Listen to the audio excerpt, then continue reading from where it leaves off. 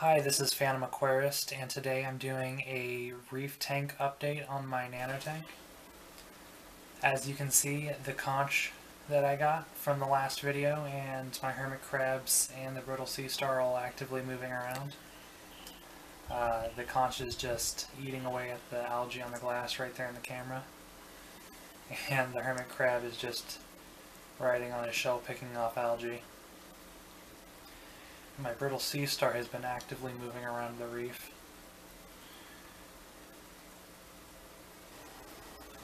It's been about 2 weeks, and finally I've got to see the starry blenny come out and start eating. So he's not as shy as he was before.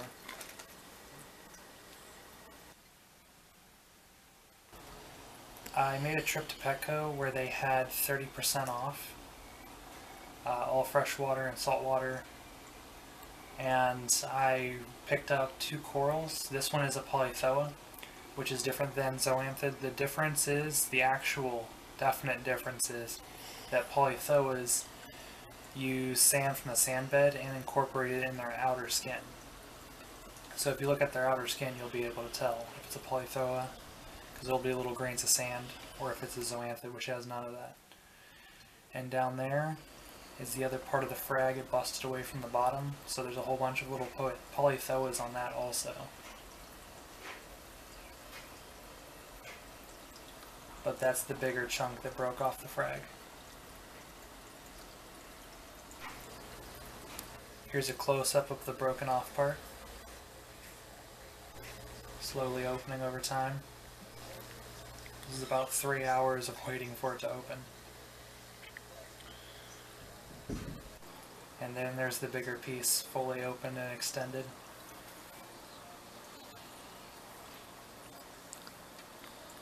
It's got a very beautiful iridescent green-brown to it.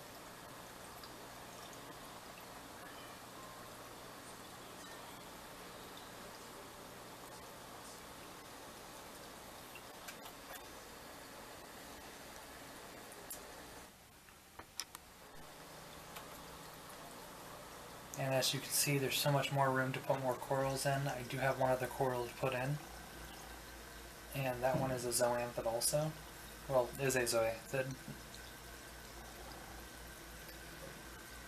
I also picked up some turbo snails. The one that they gave me though from Petco is not a turbo snail. I do not know what it is, but I can see it has a limpet on it. So he's a very unique, interesting one. He was one of the most active ones in the tank, so I took him. I don't know what species of snail he is though.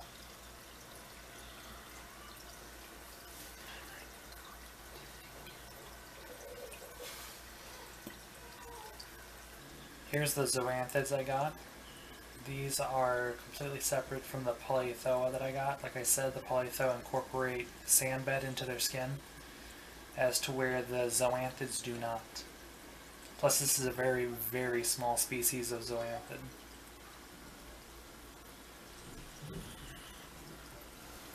I also had corals come in today, so we're going to go ahead and check it out. It got damaged on the way here.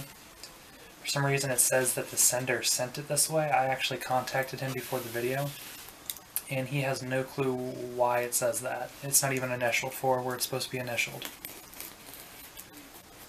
So I'm really excited to see these. These are 5 of the corals I bought. I have more on the way later on, but that's for a different video.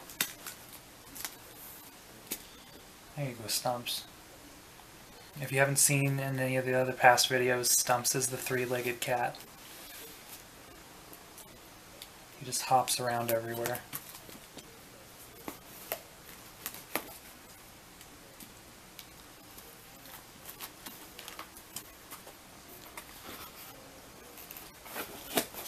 Stumps, stop it. Alright, let's see here. What do we have?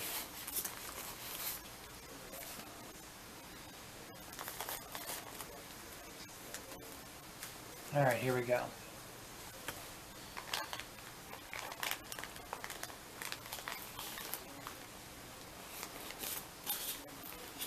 first one we have is... Looks like most of these corals are going to be hard to tell what they are because they're completely shut. I forgot about that.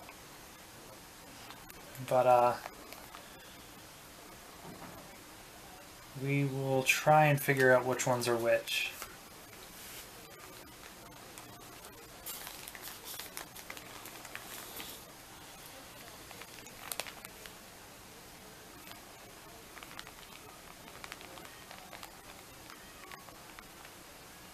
Well, I actually can't tell which ones are which so far, but the last one that I just put down, that one is my pseudo striped dragon mushroom coral. And that one is my green goblin boom mushroom coral.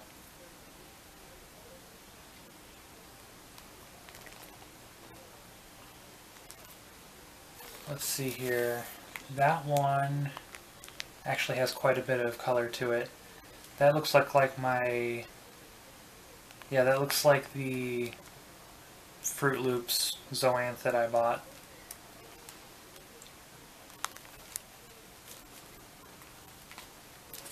And...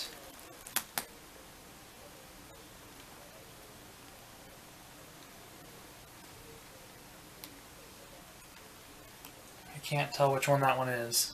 I'll have to get them out of the bags and let them sit in the tank, then I'll know what they all are. I also got in some reef-roids so I can feed my zoanthids and my polythoa. And I also got in some copepods so I could quicken up the process so I can get in a dragonette, because I have a big thing for dragonettes. As you can see, there's one of the new corals. That is the Fruit Loop zoanthid. That is one of the other ones that I bought that I can't remember the name of right off the top of my head. That is the pseudo dragon mushroom.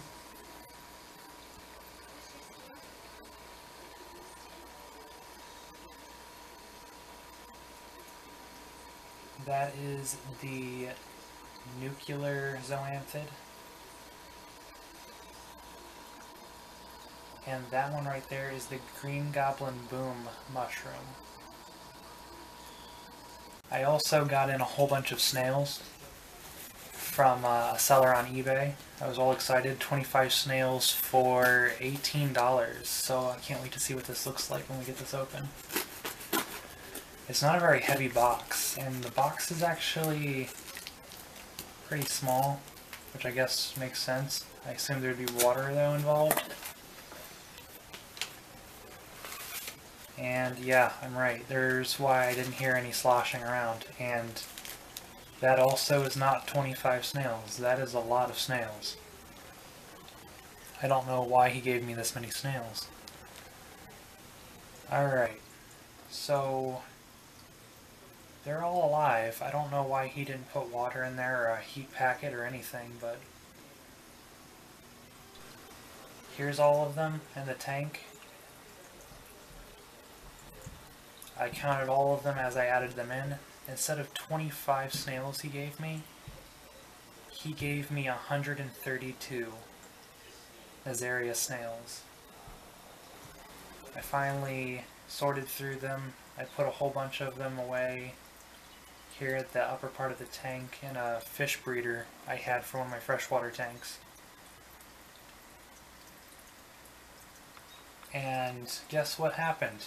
While the seller screwed up and sent me 132 Nassarius snails instead of 25, the snails also had about 200 eggs.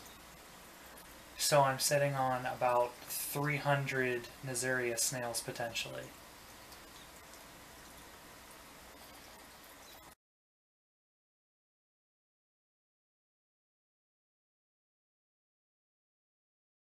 Thanks for watching. If you liked the video, then please like and subscribe. If you have any comments, then please comment. I appreciate the feedback. Once again, this has been Phantom Aquarist. Bye!